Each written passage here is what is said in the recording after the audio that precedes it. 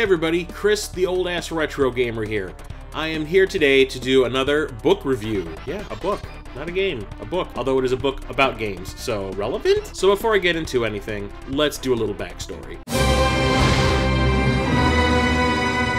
So you might remember a couple of years ago I did a review of another book by author Brett Weiss, Classic Home Video Games 1989 to 1990. And this covers every game released for the Sega Genesis, the Neo Geo, and the TurboGrafx-16 within those years, as well as having like short little descriptions of the games that came out for the handhelds back then, like the Game Boy. Although it is black and white and everything, and some of the descriptions are truncated and all that. I thought it was great because it was an interesting read, and it also introduced me to a lot of games for these consoles, so it was very helpful for me. So let's flash forward to now. Brett Weiss sent me a copy of his newest book, the Snes Omnibus, the Super Nintendo and its games, Volume 1, A through M. So as you can probably figure out, this covers all of the games released for the Super Nintendo that begin with the letter A through M, and there will be a Volume 2 in the near future that covers N through Z. Logic. And why did he send me another book? Well, I need to talk about something first.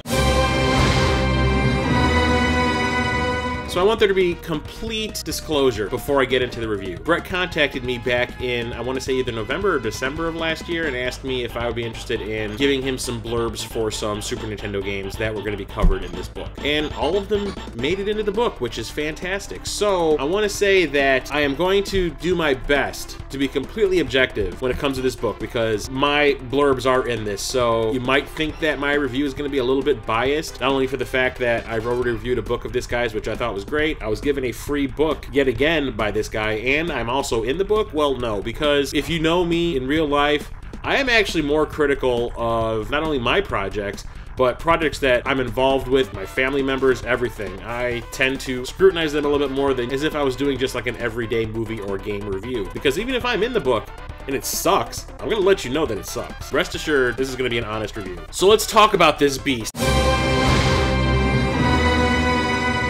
It is hardcover, it is extremely heavy, really thick. The front cover is simple and nice. The back cover has some box arts from some of the more popular games for the Super Nintendo. And look, it even has the Addams Family on the inside, which is pretty awesome. In any book that puts a picture of Boogerman on the rear inside cover, yes. There's Brett Weiss himself on the back, a little blurb here about himself, and a little description about the book on the inside cover here. It was released by Schiffer Publishing Limited, and this goes for a retail price of $49.99. The book is 416 pages, covers more than 350 Super Nintendo games, and there's about 2,000 color photos. There's a nice little dedication at the front, a foreword by Bill Laguadice, or Laguadice, I don't know how to pronounce this dude's name, but he is a fellow video gaming author. A preface by Brett himself, and acknowledgments of all the people that assisted with the making of the book. There's also in the back a little expose on the console wars of the 1990s, and also another one about emulating on the Super Nintendo. There's a bibliography, a list of the websites that were quoted in here. There's some fan-made artworks inside, which are pretty awesome too, and this is substantial. This book is entirely in color on high-quality paper. The idea behind this book was it's going to cover every single game officially released for the Super Nintendo. Every game that is inside this volume receives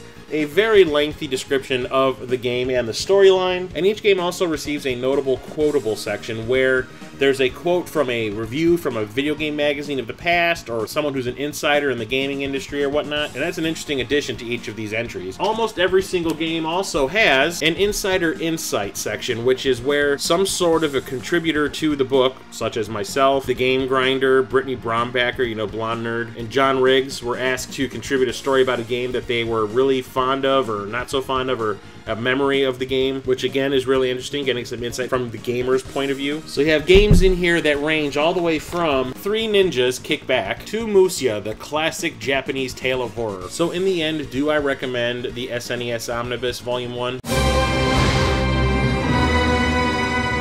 Absolutely. Yes, it is a little expensive, but it is also very high quality, so the price is absolutely justified. And it is a very interesting read. I actually sat down and read this over a weekend, and I was thoroughly entertained. Sure, there's going to be some stinkers in here, like, do you really want to read about every single FIFA game that was released for the Super Nintendo back in the day? Not really. but at least Brett tries to keep it interesting and fun to read through. It's not his fault that those games were made for this console. Brett himself, as in the Classic Home Video Games book that I have, really goes into some great detail when he describes the games that he is talking about in here. And also, he really did some great research to get these quotes from the old magazines and websites and everything, which is kind of awesome. I really enjoyed reading through every one of these. Sometimes they have multiple quotes, which are really nice, from different magazines like Game Fan, Superplay, EGM, which is a magazine that I used to love back in the day. And Game Fan was cool too. And it's actually really interesting going back and reading reviews of games that are like looked upon as classics now but weren't back in the day, or vice versa. But he stays true and does not give you any opinion about it. He lets everyone else that is a flavor text do that for him, which I think is great, because this is not a book of reviews. This is just a book to let you know about all the games that were released for this console. Just as with the Classic Home Video Games book, there were games listed in here that I did not know existed. Like, I did not know that there was a game based on that crappy Flintstones movie from the early 90s. Or King Arthur and the Knights of Justice. What? No, I had no... Where did that come from? My complaints are minimal. The price, as a consumer, $50 is a lot to put down for one book. There's also a few games in here that don't have a whole lot of material written about them. Either it wasn't out there or no one wanted to talk about it for flavor text. There are some games that I was looking forward to reading something about, so that was a little disappointing. And also, I mean, this is just a personal thing. One of the things I had a problem with was the people who were contributing stories were told you could only have so many words available for your blurb. So I kept mine really succinct and to the point. But then other people were given the ability to write what was essentially a short story about whatever game they picked. So I thought that was kind of unfair, because I definitely could have gone on and on about ActRaiser. Sure, there are plenty of other books out there about all the games released for the Super Nintendo. Have not read any of them, so this is my first. I can't really compare. As my starter into the Super Nintendo books, I give this a full thumbs up, and I'm going to give it a 4.5 out of 5.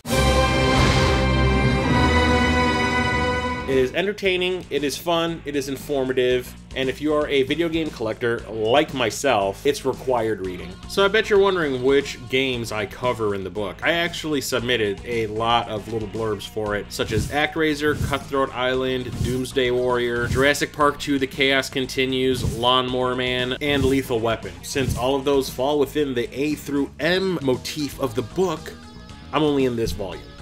So don't expect to get volume 2 and be like, where's Chris's quotes? I ain't in there. Sorry. So get the book. You'll be able to read my blurbs, as well as the Game Grinders and John Riggs and Brittany Brombacher and everyone else that's featured in this book, because all of the outside contributors, their stories are pretty cool. So that is my review of the SNES Omnibus Volume 1 A through M. So now I'm going to do something that's a little bit different for what I normally would do on this channel, and that is a giveaway. What am I going to be giving away? Well, the publisher kind of sent me 2 copies of the book.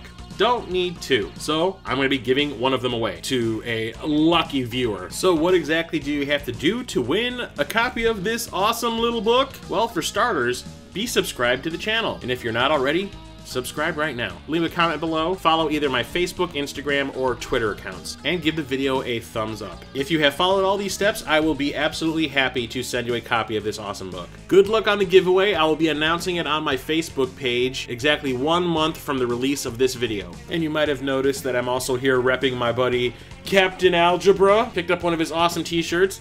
And you can also pick up one of mine at the address listed in the description below. Do it. Do now. Do it. I hope to hear from you soon. And until next time, I'm Chris, the old-ass retro gamer, signing off.